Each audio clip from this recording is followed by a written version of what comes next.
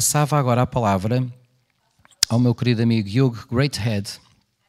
É o diretor... Just a minute, Hugh. Just a minute. É o diretor europeu da Prison Fellowship International.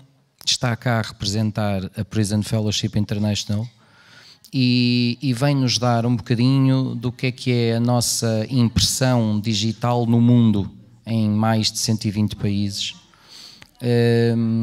O Hugh já passou por várias experiências, já esteve em África, já esteve em Moçambique, já viveu em Portugal, estudou no Colégio St. Julian's, diz algumas palavritas em português e muito bem-vindo, Hugh.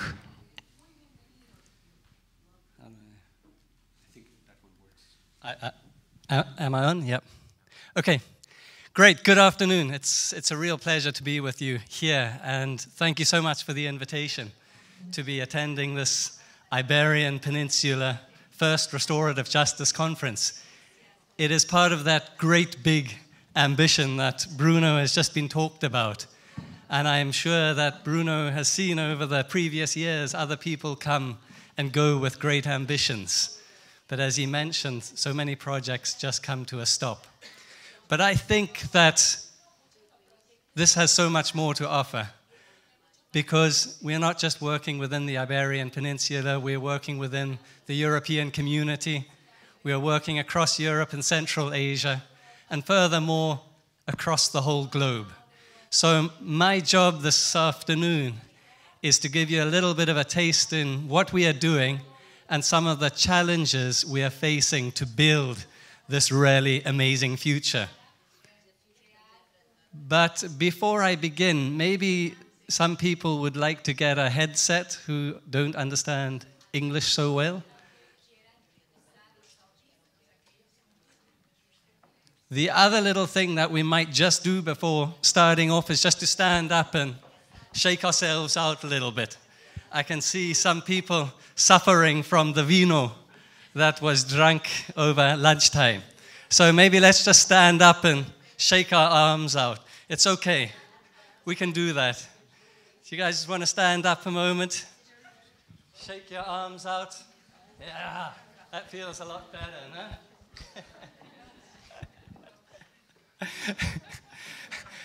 I'm sorry, this is probably a little bit countercultural, but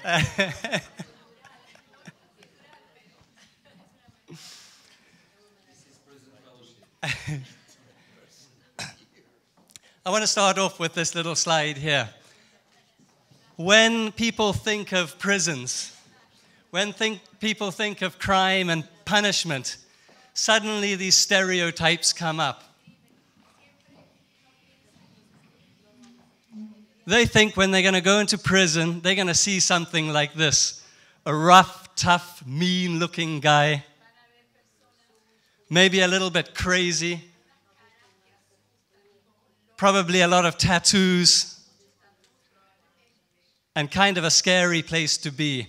That is part of the battle in bringing restorative justice to society. What's the actual reality we face when we go into a prison? We see a group of people that we honestly probably couldn't distinguish. Who is the criminal? Who is the offender? And who is the volunteer? I'm not going to challenge you now, but from this picture, it would be interesting for you to identify who you think the offender is and who you think the victim is here.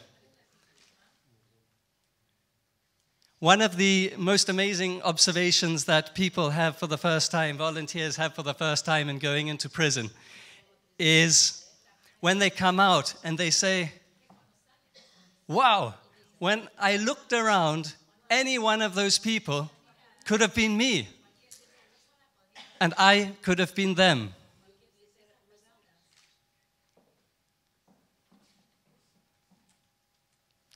So our founder, Chuck Colson,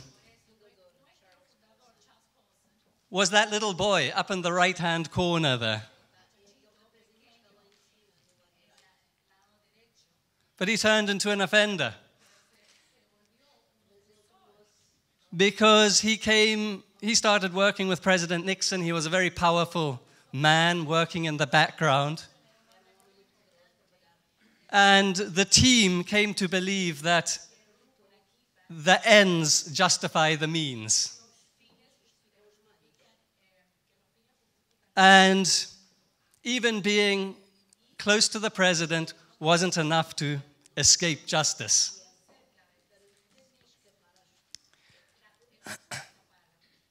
So he went to prison, and whilst he was in prison, his Christian faith grew, and he got to know a lot of prisoners in the process. And he did a lot of talking and encouragement, did a lot of encouraging with those prisoners. And he promised he would come back to help them in some way. And the way Chuck Colson did that was to found Prison Fellowship. And he founded Prison Fellowship USA in 1970. And it was there to help prisoners find a new hope. Because whilst people are alive on this earth, we have to believe that a minus can be turned into a plus.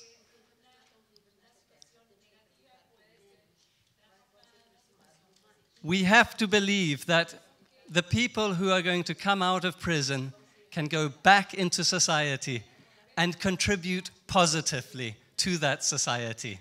Not just exist, but to thrive as well.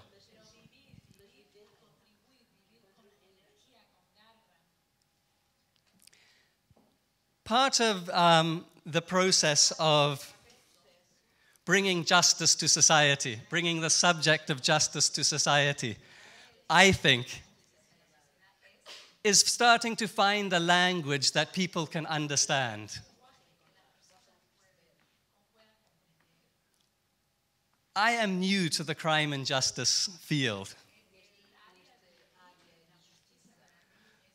I've worked for 20 years, as Luís said, in many countries around the world, in humanitarian relief and development work. And much of that was involved with growing organizations. And particularly growing the resources for organizations to do more of what they believed they were called to do. And part of growing resources is to help people to understand what you are trying to achieve. It's the common story of marketing. And one of my observations with the whole restorative justice field is that we use words that most people just don't understand. Justice in itself is a loaded word. Restorative can mean so many things to so many different people. What does it actually break down to? How can we describe that to the mum and dad, to the retired person, to the child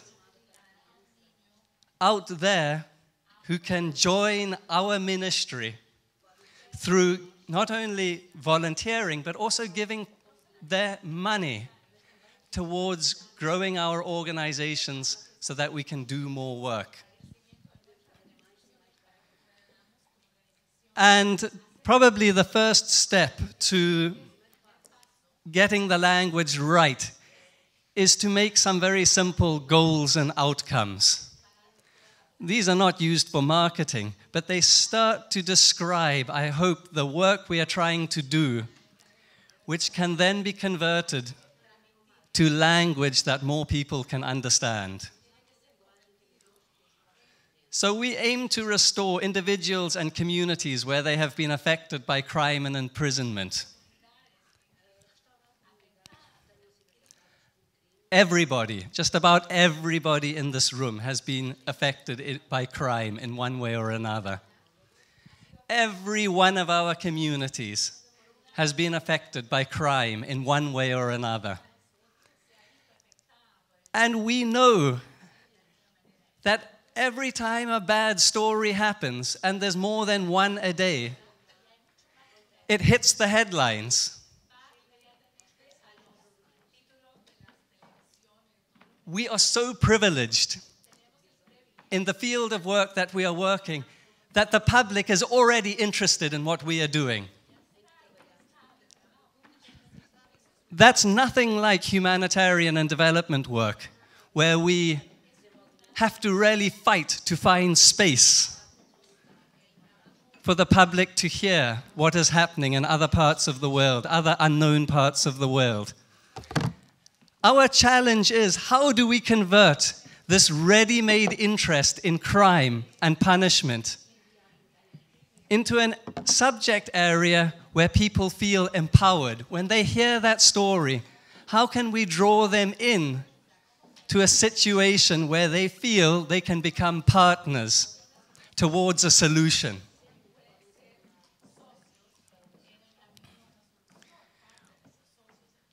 We want to see a situation where offenders are taking responsibility for their past actions and future lives. They need to be successfully reintegrated into family and community. We've talked about them seeking to repair the harm they have caused with victims. Starting to contribute positively to their communities and leading others towards positive lives, better lives. You know, I think of an organization like Alcoholics Anonymous. The best people to help an alcoholic to get off off alcohol, is an alcoholic himself or herself. Because they realize that it's a constant journey, it's a constant battle. They have experienced the challenges, the deep challenges and the pain themselves in their journey towards getting off alcohol. So, the same thing with a reformed offender. What better resource do we have within our communities to draw out and come alongside those other children and adults who might fall into the same pattern of life, or who already have gone into that pattern of life, but have not yet been caught. And this is another important area that I think needs to challenge us. When society thinks about criminals, they only think about that first slide I showed you, the ones in prison. Those are the ones they want to stay in prison forevermore, to lock them up and throw away the key. But for every one of those guys and girls that is in prison there's a whole lot walking around amongst us. But because they have not been caught, it seems to be okay.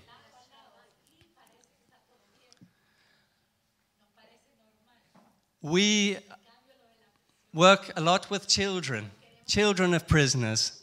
We desire to see them grow in fullness of life and to have an opportunity to develop their skills and talents.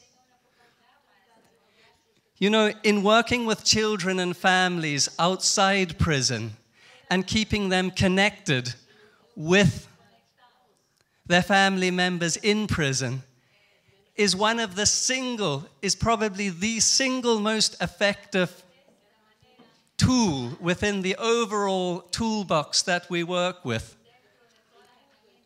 that reduces the likelihood of them reoffending later on. And I think Bruno was sort of alluding to this, that it's not just about having restorative conversations. There's a whole package.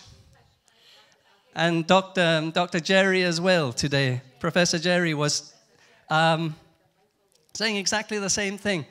Restorative justice conversations are an important part of a change process. I was talking just over lunch. You know, I've been working in South Africa for the last 3 years. And over the last 2 decades, I've had a lot of work down in Southern Africa. And I watched the peace and reconciliation process unfold. And I have watched where the peace and reconciliation process is today.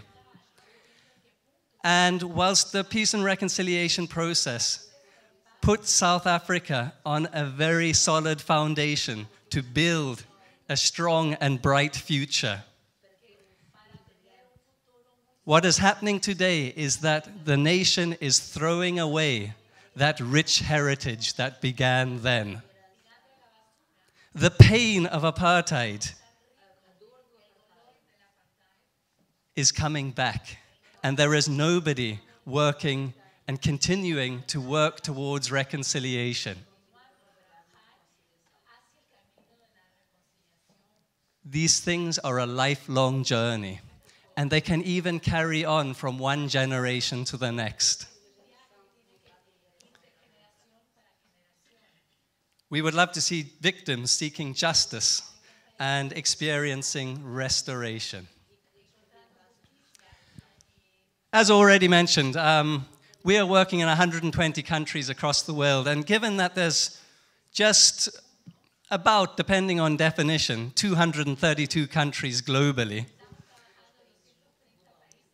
it means we cover a significant area of the globe. To make it a little bit more real, within the countries that we work, there are some 12,200 prisons. And globally, as far as I can find on the internet, and I'm in the process with our different partners in mapping every one of those prisons across the world, there's only about 16,000, 17,000 prisons across the world, depending on definitions. 17,000. It's nothing. It's nothing, guys. Yeah, nothing. 16,000 people don't even fill a big football stadium. This is a challenge that we can start to reach. We could reach, theoretically, and have some sort of program in every single prison across the world. To think that the people sitting in those 16,000 or 17,000 prisons represent much of the fear that the rest of society lives in. This is something we can do. And that's what challenges me. How do we make what we can achieve into a message that the vast majority of people around the world can get behind to help build safer communities and a happier society in which we can all live? We are driven by Christian volunteers and are funded by individuals, churches, foundations, and some government grants as well. I'm going to go through the following slides quite quickly. Our overall ministry covers these different areas of work. Restorative justice, we've heard a lot about Sycamore Tree.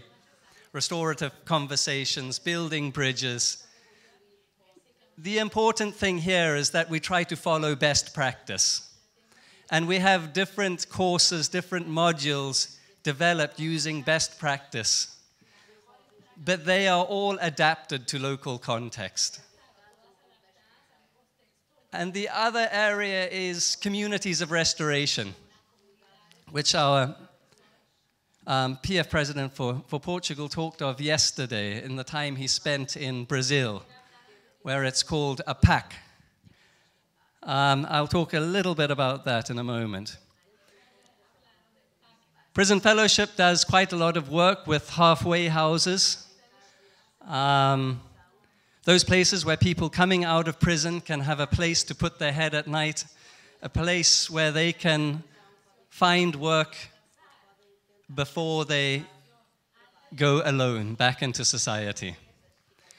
And we also do programs in preparing people to leave prison. We have extensive Christian ministry. One of the key programs we have is the Prisoner's Journey. I'll touch on that a little bit more.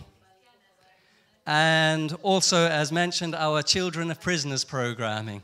And one of the most famous programs that many of our ministries run is called Angel Tree.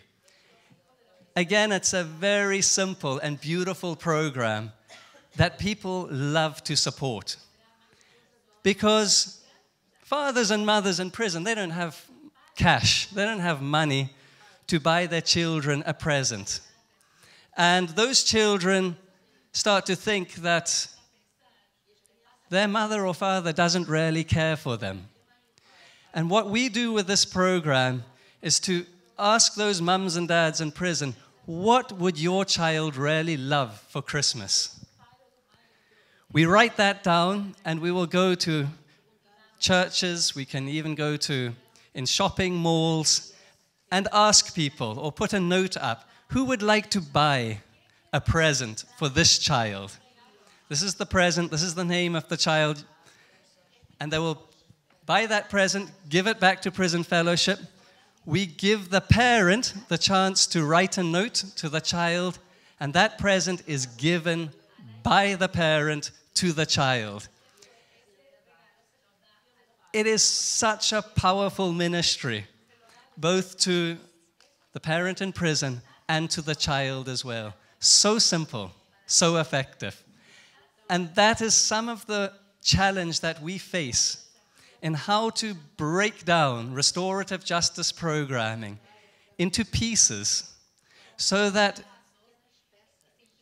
those who cannot be volunteers out there in the public can still join the ministry through supporting some parts of the ministry. I always say this, the water comes for free, but the plumbing costs money.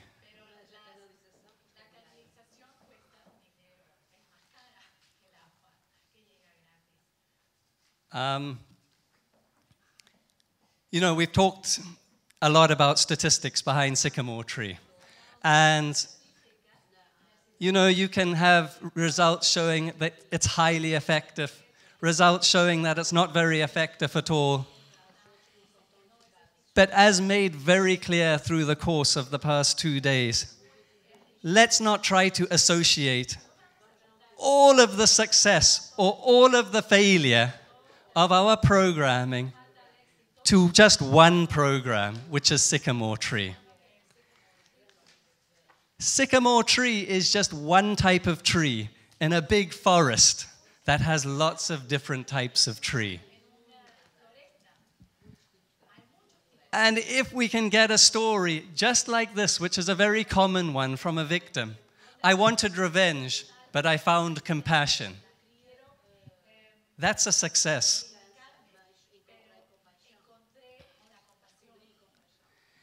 If we can hear something like this from an offender, today I looked in the mirror and I see an offender that wants to change. If our program has brought an offender to see for the very first time that he or she is an offender, that is a success. And the second thing, if they make a decision for the first time in their life that actually I don't like the way I have been, I want to change, that is a huge success. It doesn't mean to say that that offender is suddenly transformed for the rest of their lives.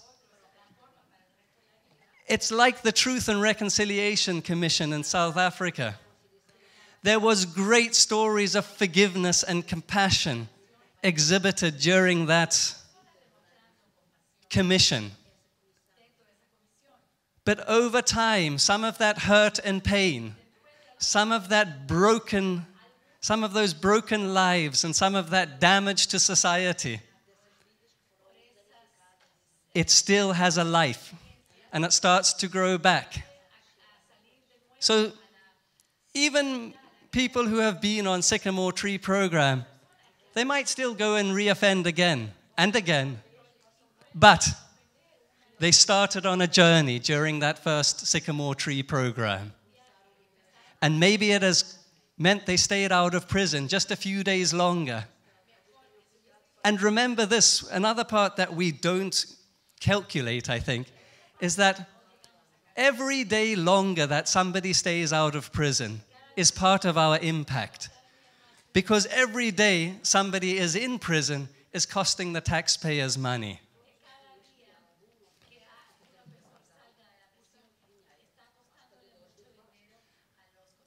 Our restorative justice program is backed by our Center of Excellence, the Center for Justice and Reconciliation. That's the website. It has hundreds of thousands of visitors every year, mostly students and academics who make use of that very rich resource of literature. Communities of Restoration, or APAC, it's a 24-hour, 7-day-a-week intensive prison regime operated by Prison Fellowship. And it is designed to reduce offending behavior through character-focused, faith-based programming. It is part of restorative justice. It was started in Brazil. It's extended out to 23 countries. Where I live in Germany, House, which is Prison Fellowship Germany, has its headquarters, and I spend quite a lot of time in that community of restoration for youth offenders. And it is amazing to see the journey that those youth go on in their 1 year, 1.5 years they spend in that center. I wish I could say that, oh, they come to House, after 2 weeks they are transformed people, and everybody lives happily ever after. It doesn't work like that. It's rough, it's tough, and a lifetime of pain, a lifetime without living in community. Often a lifetime where they've experienced very little love is not changed through just a few days or a few weeks or maybe even a few months of programming. It can be a journey. And we start and we help those offenders along that path.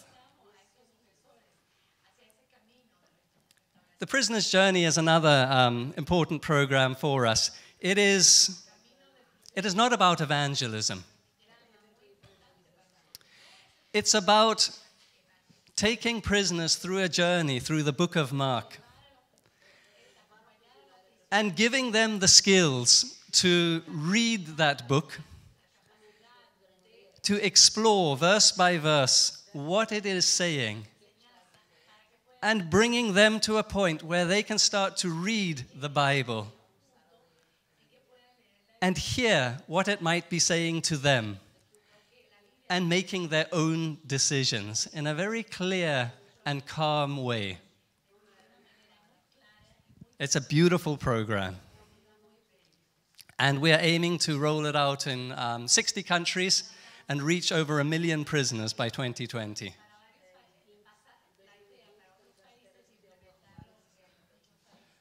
I've talked about our Children of Prisoners program. One of the parts that I didn't talk about is our international program on this, where people within more prosperous countries, richer countries, can sponsor a child of a prisoner in one of the less developed countries. Again, it's another way that we can start to bring the public on board with feeling like they can do something about the social problems caused by crime. And it's something that is new to Prison Fellowship International, and we're working on developing. Now, again, it's been talked of a number of times through the last 2 days. Why would you want to support an organization like Prison Fellowship? What makes us special?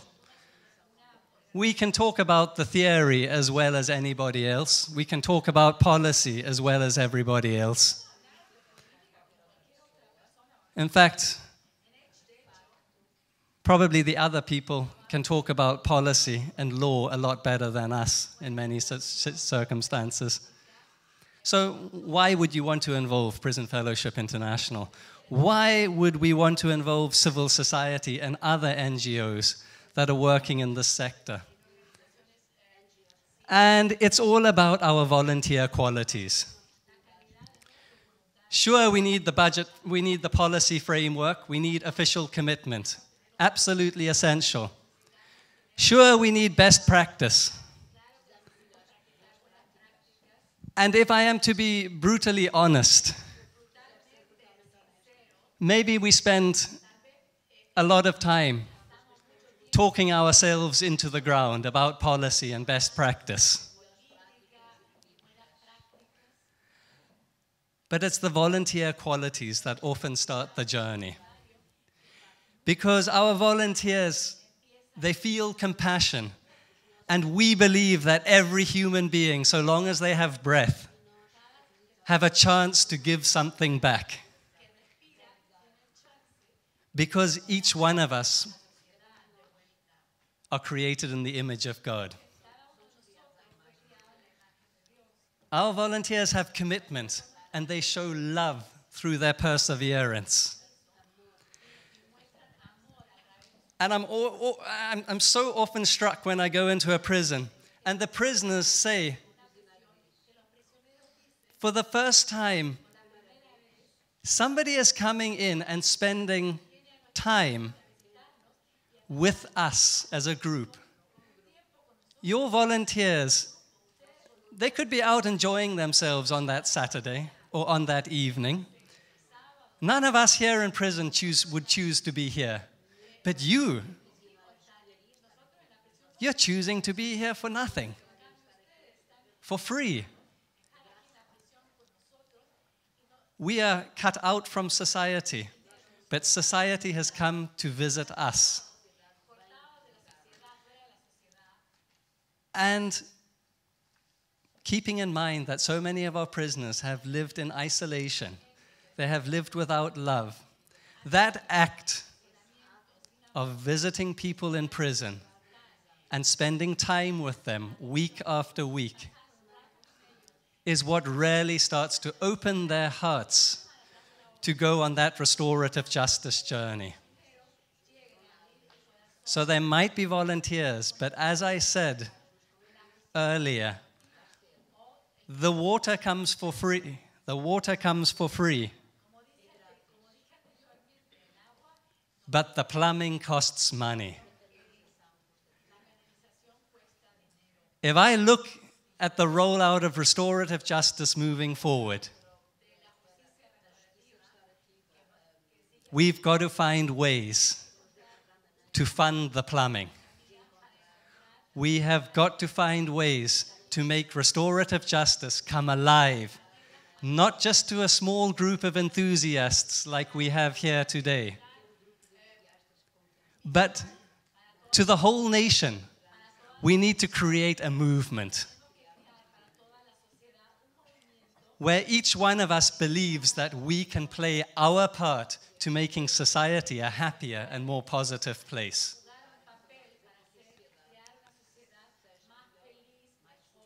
I believe we can do it. And I am looking forward to carrying on this journey with each of you.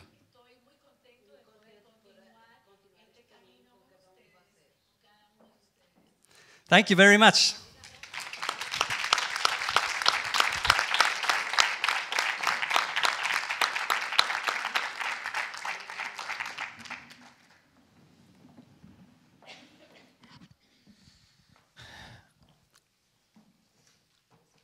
Hugh, can you put your headphones, please?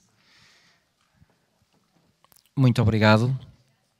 Dizíamos há bocado ao almoço que há 2 anos que estás na Prison Fellowship e que estás a fazer um excelente trabalho. E isto é a prova de que a Prison Fellowship está no caminho certo e que isto vai ter um rumo, e já está a ter um rumo, está a ter um foco.